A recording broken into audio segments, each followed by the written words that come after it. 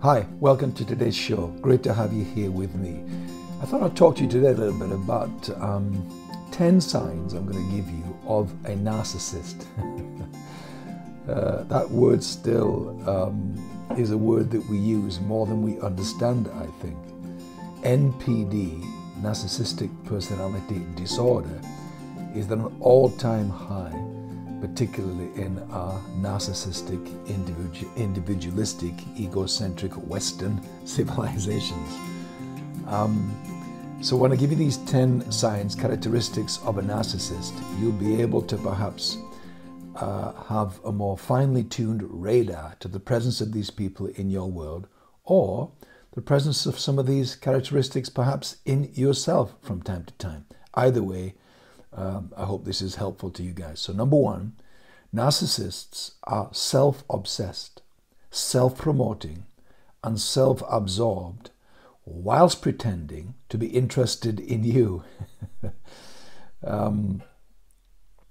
That's what's interesting with narcissists. They have this duality of the way that they present themselves. But the overwhelming characteristic and leaning, of course, is towards continual self-obsession, self-promoting, self-absorption, always talking about themselves, always finishing up somehow making the conversation about themselves, even though it didn't start out that way, always interjecting themselves into someone else's conversation, someone else's story, and bringing it back towards themselves. And they do this whilst pretending to listen to whatever you're talking about or someone else is talking about. But really they're listening for how they can find an in to promote and draw attention to themselves. This is all of these are consistent, I think. I've tried to pick ones that are consistent so that they are very evident and obvious when you look for them. So these things are not infrequent, they're not occasional signs. These are go-to, reliable signs of a narcissist. So that's the first one. Secondly, they brainwash you to believe that you need them in your life because their life is, of course, far superior to yours.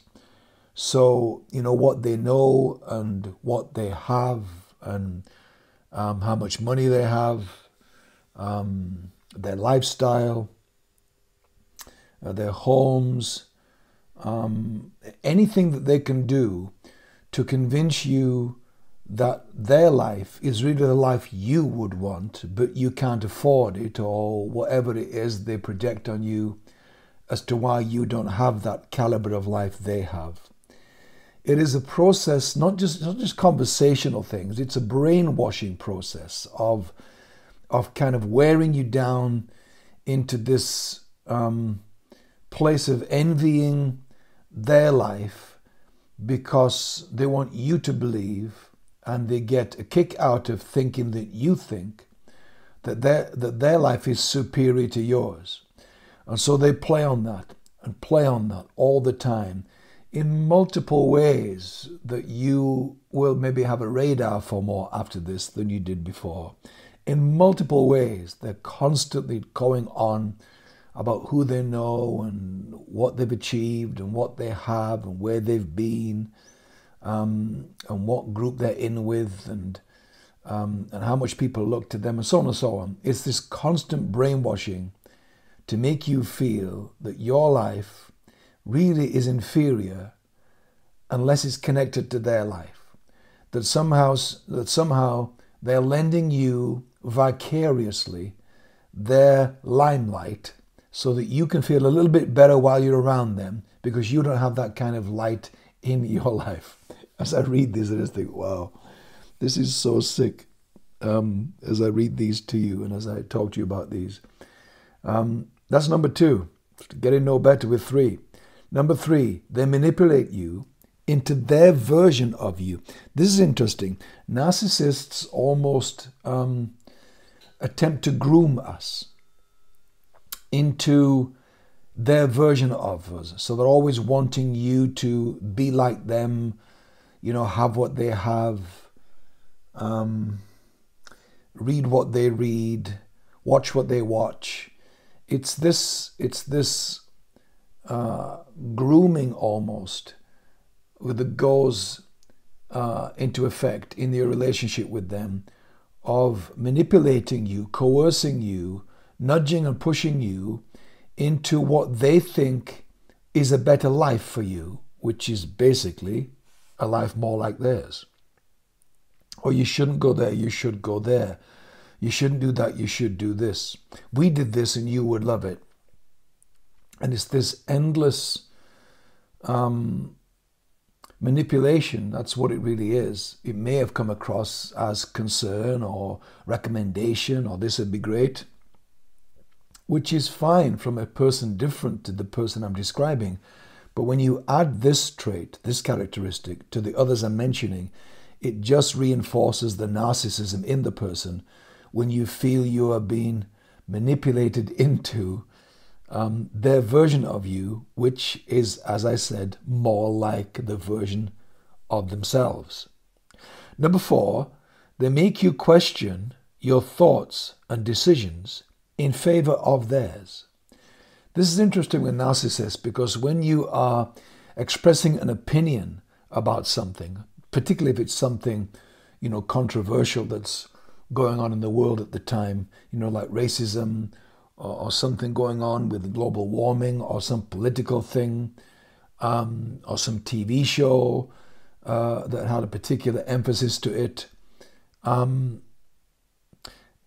they converse with you in a way that is an attempt to make you question the validity and the strength and the clarity and the thought throughness of your thoughts and conclusions in favor of the ones they have about the thing you're speaking about. And it's another way that they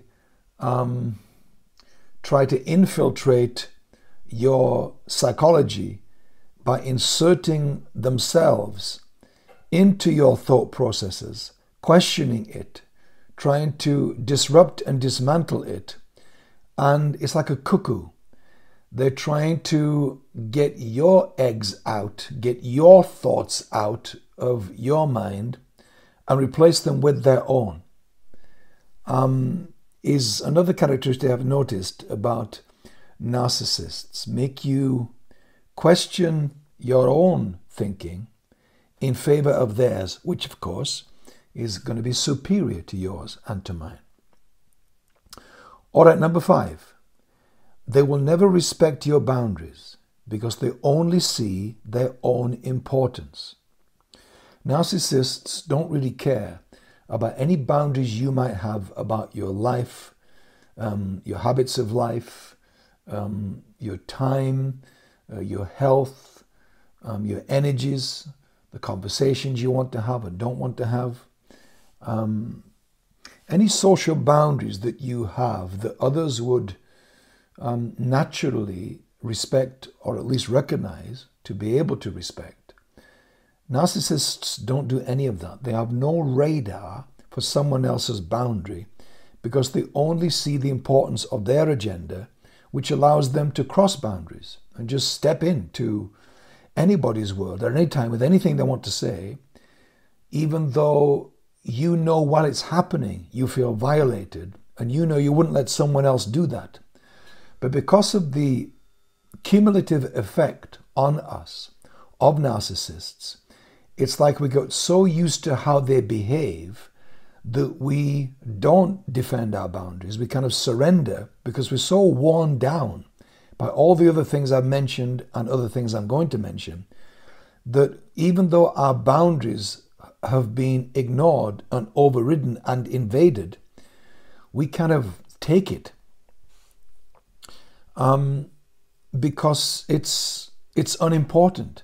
And if you have to remind them that they just crossed a boundary, it only triggers something else in the narcissist of being offended, of getting stronger with you, of excluding you, of bullying you. So you tend to take it. But what's going on is your boundaries are being disrespected, and no one should be allowed to disrespect your boundaries. Number 6, they don't mind ignoring, shaming, minimizing or isolating you to serve themselves. Narcissists will use people, will have them close and then push them away, will isolate them, minimize them, even shame them, if it serves a particular agenda they have at that time in their life, generally, or with regard to yourself. And they have no conscience at all about ghosting you, about minimizing your importance to them, because last time you were with them, they communicated to you as if you were the most important thing in their world. Now suddenly you don't hear anything from them. You're excluded and minimized, and they've been avoidant of you.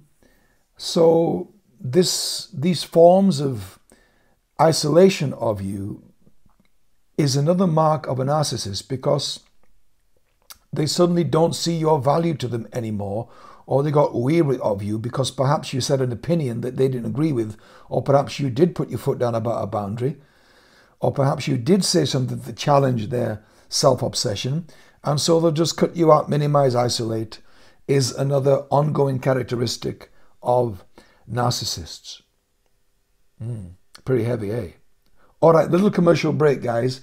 If you track with me at all, especially on my leadership teachings and postings and podcasts and so on, then just to let you know, you may be aware of this already, about my live online event coming up on the 8th of May called Transform the Leader Within.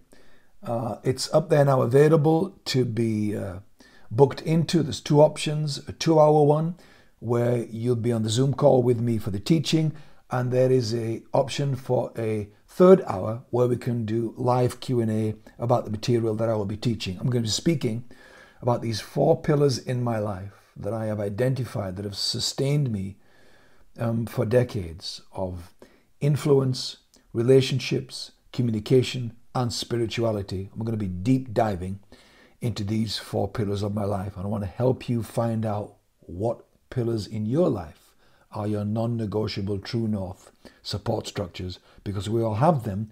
Most people don't know what they are. These are mine. I want to encourage you to find them in your life too, in the live event. So transform the leader within, because real transformation, real lasting change, guys, has to come from internal transformation rather than external things we try to bolt on that are not sustained by internal transformation. So I hope you can join me on the 8th of May. All right, number 7.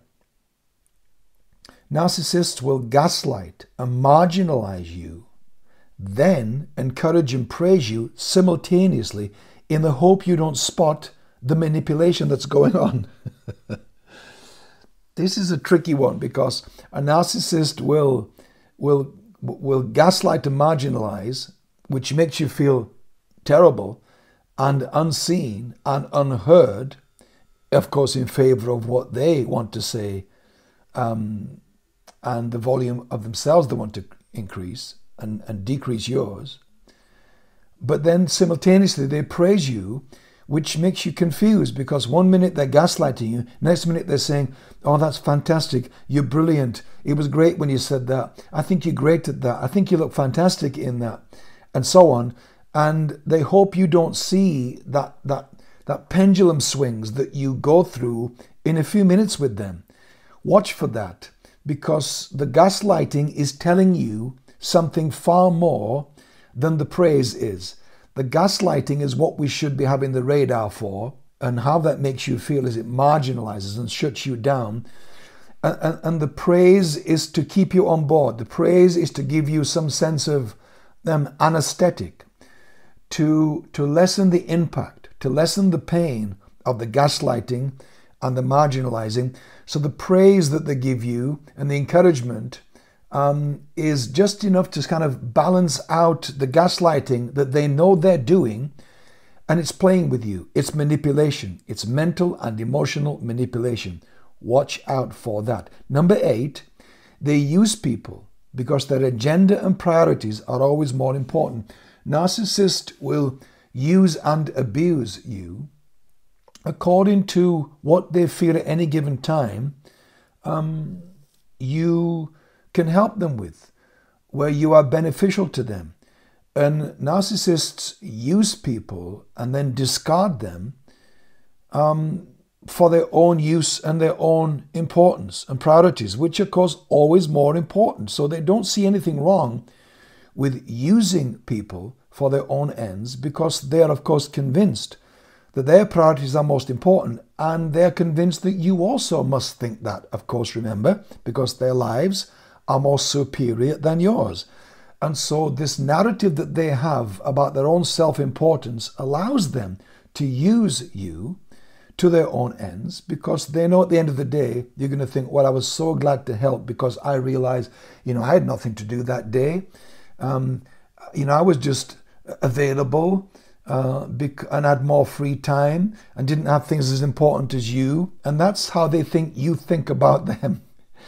So we'll use you for their own agenda and priorities, because they think you don't have any as important as theirs. Number 9, they need people and relationships, just like the rest of us, but they're unable to see others as equals. So narcissists enjoy, of course, company and socializing, because it lets them, wax eloquent about themselves. It lets them have an audience, a captive audience, to feed their self-obsession in all the ways I just mentioned. And so despite them doing that, you mustn't think that in any of that interaction socially, they ever see you as an equal to them in any way. It's impossible for them to do that. So this sense of wanting to have dinner, hang out, go to the movies, these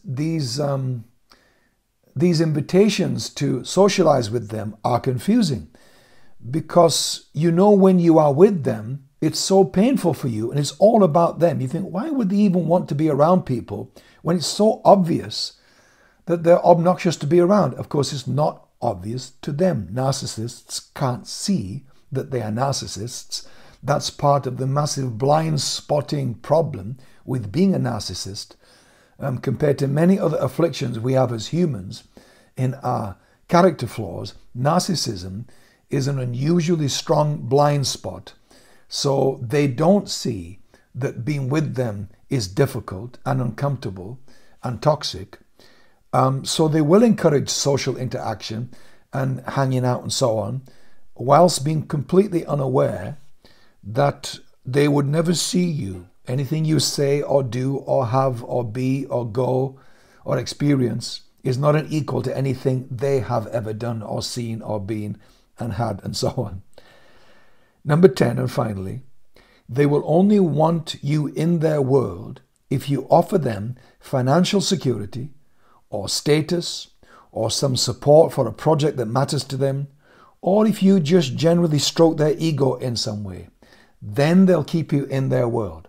Narcissists, as I said, are users of people, and people they want to consistently keep close are people that in some way serve their status or provide some kind of financial security or support for their projects or goals or ideas or lifestyles. And they love having people around who generally make them feel their ego is being stroked. People that go, ooh, ah, wow, that's amazing, that's fantastic, when they are telling you things that are full of themselves. They love people around them that fawn and faint at how marvelous they are to any degree. Then they will sponge up that stroking of their ego, and it fuels them. So if you will all provide that, they will want you in their world. So you got to ask yourself, if I am providing that, I need to cut that off, because that's the only reason I'm there. That I'm not there because they like me or they're a true friend. They just want me there for what they can get out of me, and think what it is that you bring to them, and then say, I am going to cut off and starve that narcissism by not providing that to them in whatever way you think you are doing that. At the end of the day, narcissism is all about a false sense of self. It's a mask, isn't it, that people wear which slips over time. And when it does, you should be paying attention because it will slip. And when you see that slip and how it affects you, and you see this unmasked version of them, which these 10 points are to help you figure that out and see that, then make sure you pay attention. Narcissism is the fear of appearing ordinary, which drives them to exaggeration and showing off in an attempt to appear extraordinary when their lives really are not that at all. Don't ever try, by the way, as I come to a close with you guys, don't ever try to confront or change a narcissist. It's like trying to nail jelly to the wall. Wish them well, move away from their toxicity, and protect yourself from the toxicity of narcissists in your world. And keep an eye on these things in yourself too. I think we can all have narcissistic traits that if we don't catch them early, they develop.